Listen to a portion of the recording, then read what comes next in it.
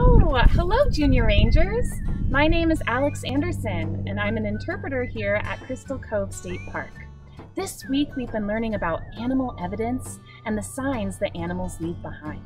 So we thought it would be really fun to go on a nature hike and see what we can find on the trail. So come along. It is such a beautiful day out here on the trail, and sometimes we even find animals on the trail. Do you guys hear that? It sounds like a rattle. What kind of animal would make that kind of sound out here on the trail? Let's look. I think I found our animal. Do you see the animal that I see on the side of the trail?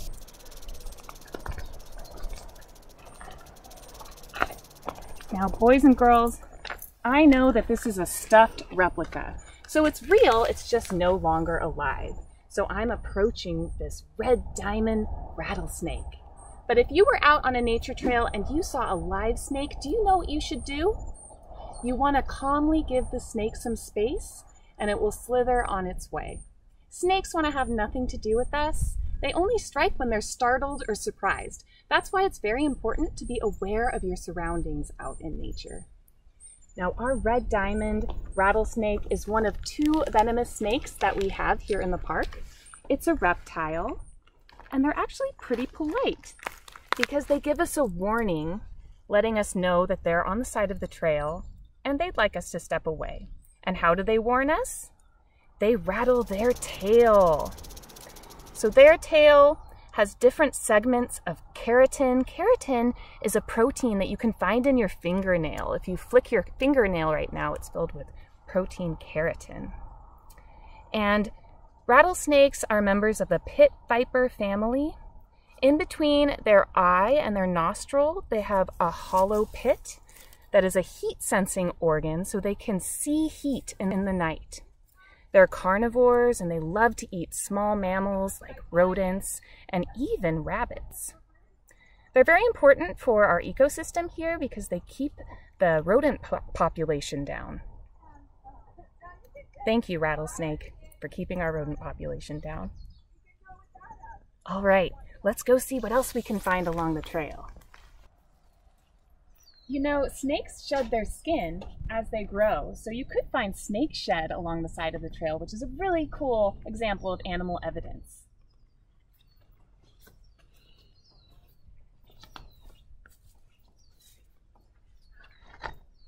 Boys and girls, I think we found another animal along the side of our trail here. Can you find the animal that I see on the side of the trail?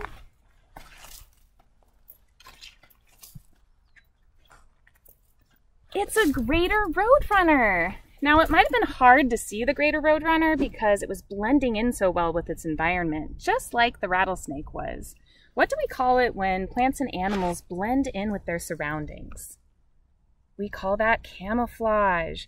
Now, this roadrunner is built for speed. They can run up to 20 miles per hour, and they have 2 toes facing forward and 2 toes facing backwards. So they leave behind X-shaped tracks along the trail, which is really cool animal evidence. And we can see that our roadrunner is right next to a hole in the ground. What kinds of animals would live in a hole in the ground here at Crystal Cove State Park? Well, the animal we just learned about, the rattlesnake, actually likes to hang out in the holes of rabbits. And why do you think this roadrunner would be hanging out right next to a hole? Well, roadrunners, they rely on a diet rich in moisture because they live in really hot places. So they actually like to eat reptiles like lizards and, you guessed it, a rattlesnake. So maybe that's why we have a roadrunner hanging out by a rattlesnake hole here on the side of our trail. Let's keep on hiking.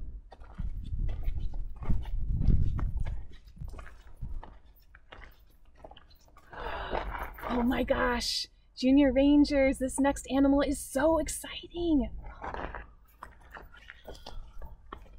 Look at this beautiful coyote.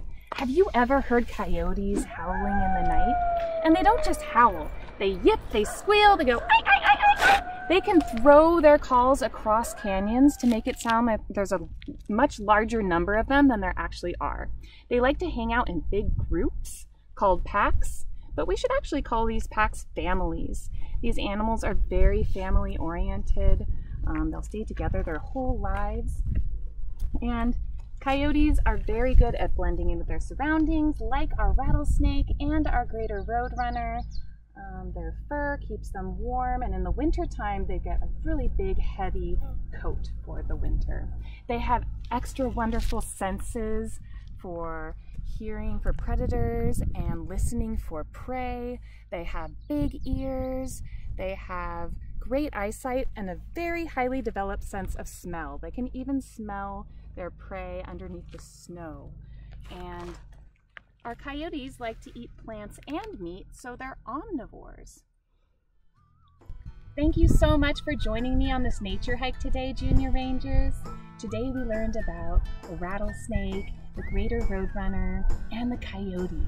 So next time you're out hiking in the park, keep your eyes peeled for some animal evidence. Have a great day.